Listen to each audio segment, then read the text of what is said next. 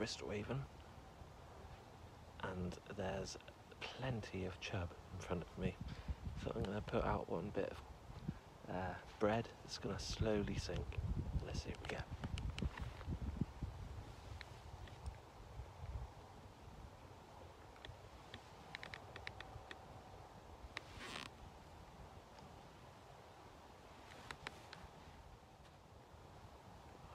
Big old chub just down here. One of them's a clonker.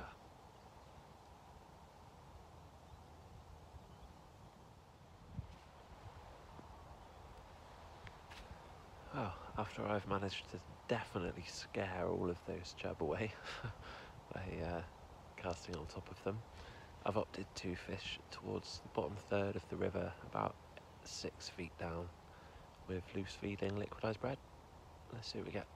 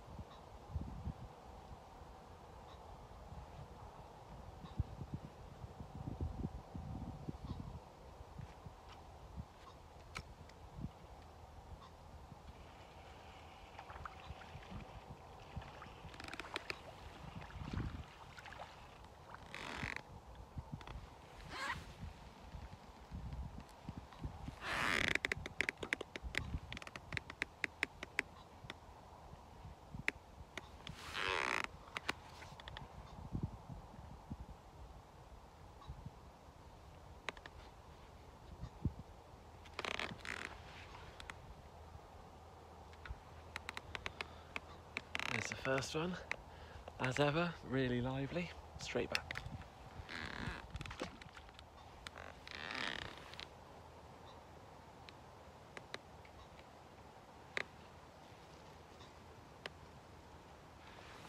This wind is proving so difficult again. It's changed its direction by about 90 degrees, so it's literally blown right at me again, drifting everything my side unnaturally, but I'll keep trying this method for a while, I think. Here's your kingfisher. And so rather than compete against the wind, I ain't gonna bother with that. I'm just switched to the quiver tip, because obviously when I chuck this bread in the river under the water, it's barely moving. There's no flow in this Bristol Avon for loads of reasons, which we won't get into. So this just sits on the bottom, but my float by the wind is just coming towards me. So there's a dog. Oh God. So I've got to cover me bait. Go on, you.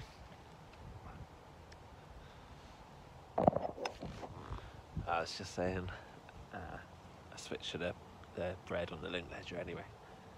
Just before one of the hundreds of thousands of dogs that we see come and try to steal my bread.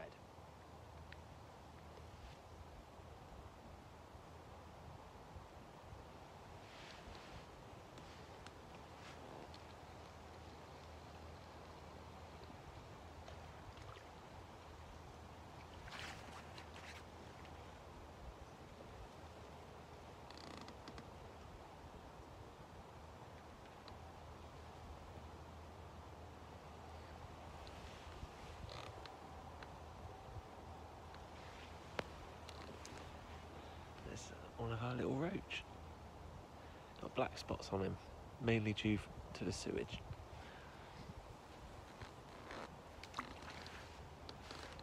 But it doesn't seem to harm them whatsoever.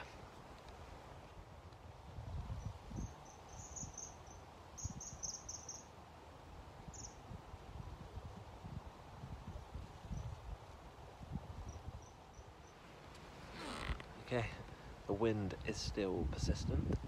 The sunlight is still persistent, and I cannot make the fish go to the bottom of the river to save my life. So I'm back on the float rod, although it's very tricky, because at least I might get a bite. Still using bread, let's see what we get. blooming sky behind me. There's my bit of bread.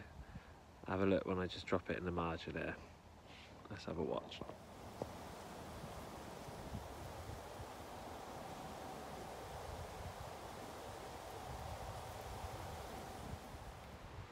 Right, that definitely isn't working. There's no way I can control the float. I can't even cast it halfway across the river.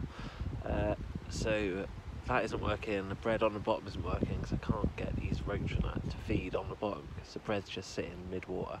So I'm now going to try lobworm on the quiver tip.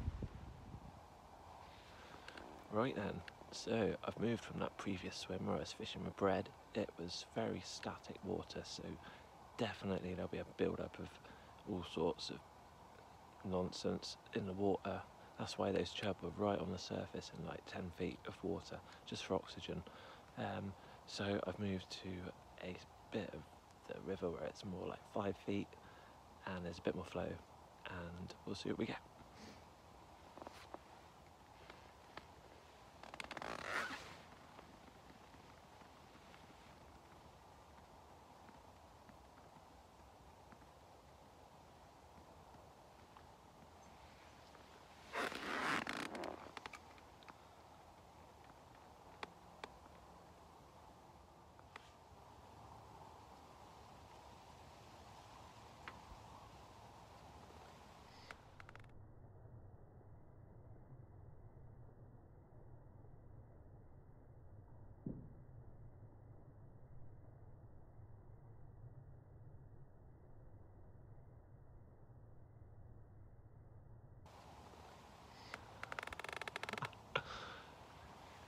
Ah, that was a kingfisher.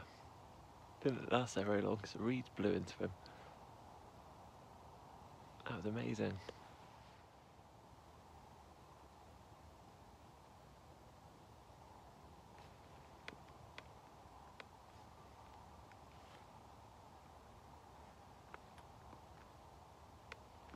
I'm getting clear big fish bites.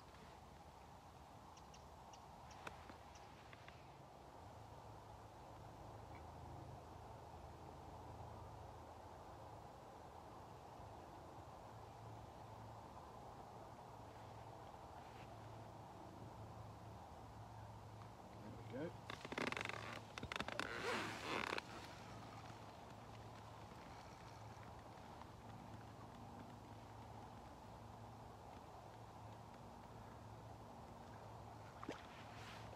Hoping this is.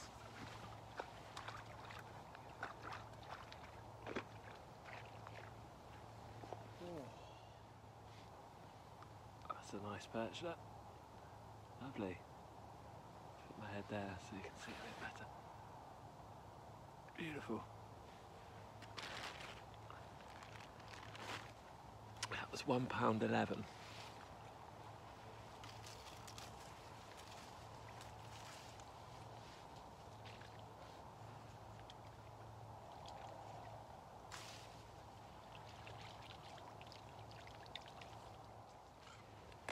That was a fantastic perch, wasn't it? £1.11, so obviously it's fully spawned out and didn't weigh much, but it was big in bulk. And I kind of thought they would be here in a slightly faster water. Fingers crossed, get another one.